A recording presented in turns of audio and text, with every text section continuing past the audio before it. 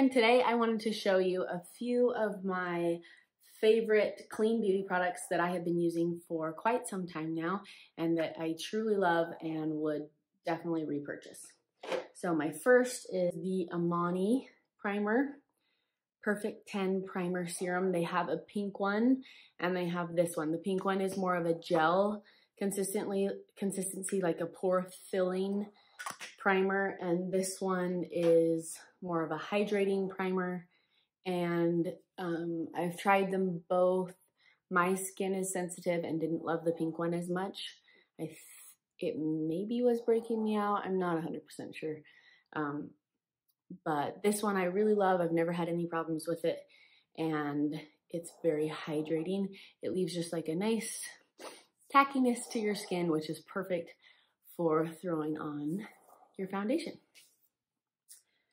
The foundation that I have loved is this really simple Burt's Bees BB cream. It has 15 SPF in it and it's very light coverage. If you're looking for something higher coverage, this definitely is not it. I use the color light medium and I apply it with either a sponge or a brush. And I just really love it. I love the way it feels. I love that it evens out my skin a little bit. Like I said, it's not super high coverage, but it just makes everything look more even.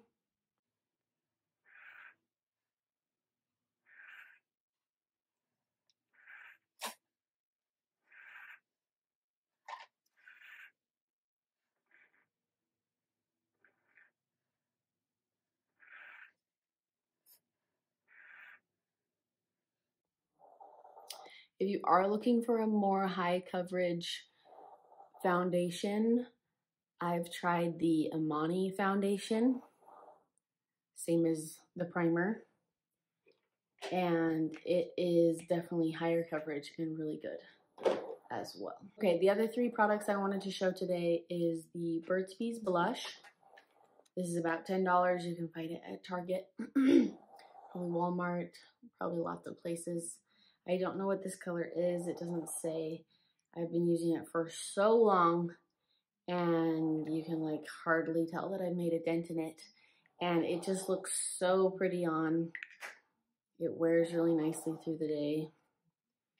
And I love that it is clean. So there it is on my hand. You can see it's just like a nice peach color. It's perfect for all the seasons. I also love the Well People bronzer. Same thing, I've had it for so long, you can hardly tell that I've used it. And it's such a nice bronzer.